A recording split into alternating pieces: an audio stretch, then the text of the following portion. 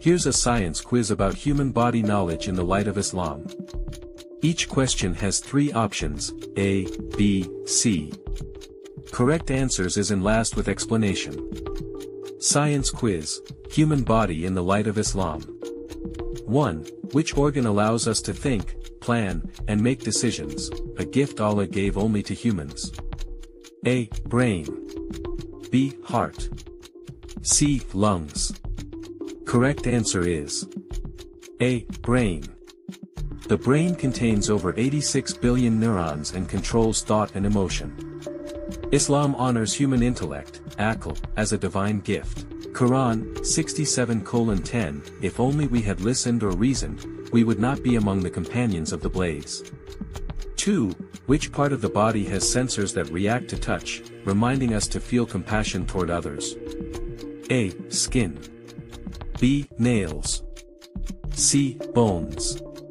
Correct answer is A. Skin.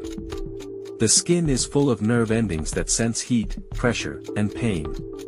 Quran 4:56 mentions skin sensitivity. Every time their skins are roasted, we will replace them with other skins so they may taste the punishment. Proof of its sensory role. 3. Which system helps us digest food, reminding us that sustenance comes only from Allah? A. Circulatory system. B. Digestive system. C. Nervous system. Correct answer is B. Digestive system. The digestive system processes nutrients for energy. Islam teaches us to begin eating with Bismillah and eat moderately.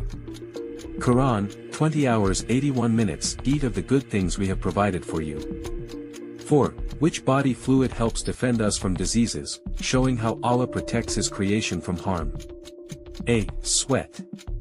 B. Tears. C. White blood cells. Correct answer is C. White blood cells. White blood cells protect against infections. This parallels Allah's protection over believers.